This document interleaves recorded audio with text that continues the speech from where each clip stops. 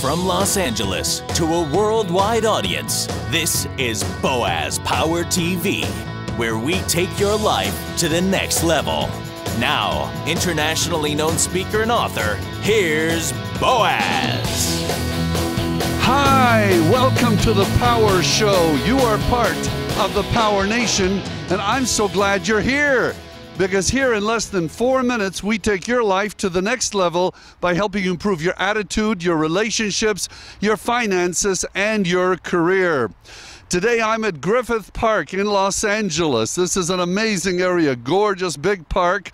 There are equestrians, people riding horses here, people walking their dogs. Let me just give you an idea of where this is. Griffith Park, named after the, I guess either before or after, the Griffith Observatory, which is up on the hill over there. This is a central place for entertainment in America. Warner Brothers is not too far that way. The headquarters of ABC is that way. I believe Universal, not too far from here. NBC Studios on Alameda Boulevard over there.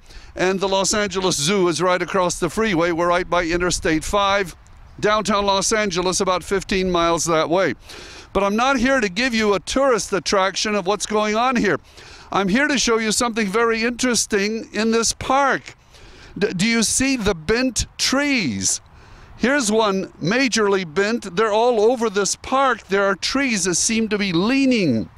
They are leaning, and there is a reason, I believe, psychologically, of why they're still standing. I guess there must have been winds in the past that really forced them to bend over dramatically, but they're still standing up. And so there's a correlation between trees and people. These trees that apparently have taken the brunt of a lot of wind in the past are still standing because I believe that their roots are very deep. And the same thing goes for us humans. When we really create some very positive, powerful attitudes and habits, then we can withstand any kind of storm and any kind of wind.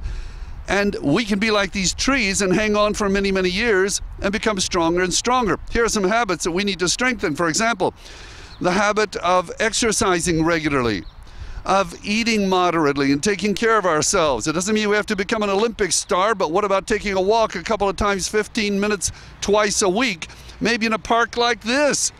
Maybe it's about spending habits. Doesn't mean we have to deprive ourselves, but what about getting a budget, writing a budget down each month and adhering to it and making the first point of it savings to pay you? Another idea might be dealing with either smoking or drinking. If those things are going to harm you down the way, then eventually your tree is going to topple. I can guarantee you. My sister died from emphysema from smoking her whole life. So maybe it's time to strengthen our roots in that direction. And maybe you need to strengthen roots concerning relationships and appreciate the person you love the most and tell them how much you love them today. So why not write down 4 or 5 habits that you need to create in a solid way so that you can strengthen your roots and have a much greater future and be here for a long time to come.